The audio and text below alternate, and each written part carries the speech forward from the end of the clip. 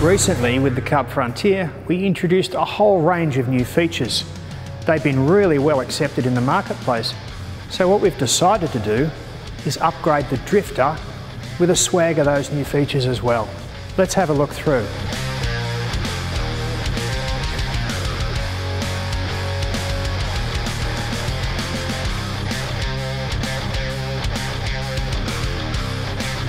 The Drifter has a huge internal living area. The Slumber-Rest Cloud9 pillow top mattress is standard on the main bed and a foam mattress on the second bed. There's bedside lights beside the main bed and also for the rear bed. Bedside curtains next to the main bed, and the microfiber leather lounge converts to a third bed. There's floor lighting in the camper, as well as there's 2 internal LED strip lights and 1 external for the awning. There's a Fusion stereo and speakers, and LED sensor lights under the lounge, and there's ample storage under the lounge and in the pigeonholes.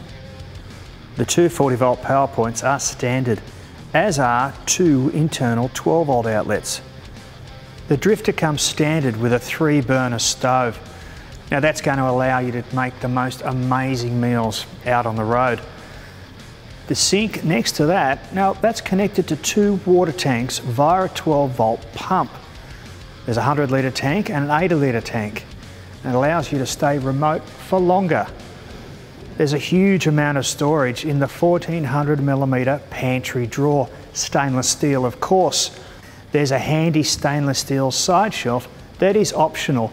Now that's sitting just below the external amber light that is standard. The Drifter has a huge area inside the fridge box that will accommodate most of the largest fridges on the market.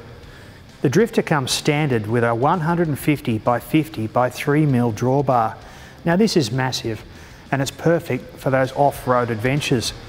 The fridge box rack is powder coated for protection and allows you to store things up there while you're on the road. The stone guard protects the front of the camper not only from the stones, but it also protects the rear of your car. There's 2 jerry can holders, 2 4-kilo gas bottles, and a silent winch that's been part of Cub's armoury for decades. The additional clamp on the drawbar for the jockey wheel allows you to store that jockey wheel while you're on the road, and a ball hitch. Now, this is the standard Alco off-road coupling. The jockey wheel itself, and the safety chains, and of course a handbrake to keep your camper secure when it's parked up. On the driver's side of the Drifter you'll find 2 storage areas. There's 1 large one and 1 smaller, suitable for some pegs and ropes and things like that.